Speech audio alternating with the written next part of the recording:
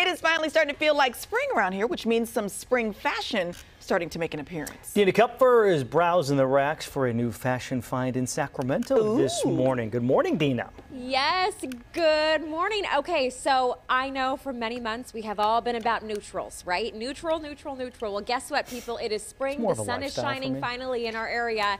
And we're at Pomegranate Boutique this morning to showcase some of their amazing spring fashions. This is inside of Together Midtown on 24th Street down in downtown Sacramento. It's kind of a culmination of a couple of different spaces all in one, and it is darling. And this morning we are joined by two darling sisters. We have Araxia and Stella with Pomegranate Boutique. Good morning to both of you. Good morning. Good morning. Okay, so they're sisters. Let me first hear the backstory real quickly before we get into the clothes on how you started the boutique, because I love this story.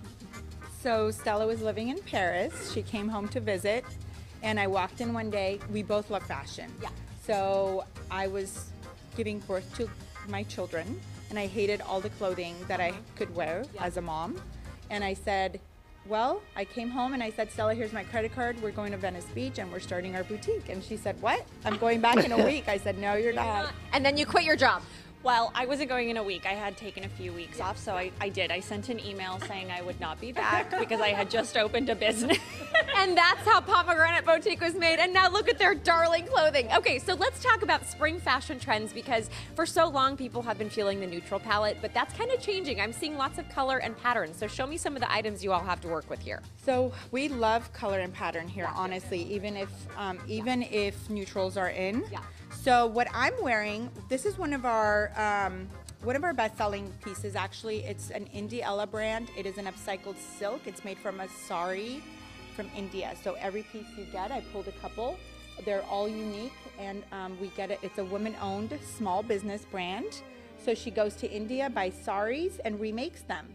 Wow. Everything from saris, pants, shorts. She does dresses, and they're really unique pieces because each one is made from a different item of clothing, and so there aren't really two of any of hers. And I also love, can we show your dress too, because this is so cute. So is this a different company or a different brand? It's a different brand. One of the things you'll notice from our shop a lot of the time is that we love pockets because we need them. Yes.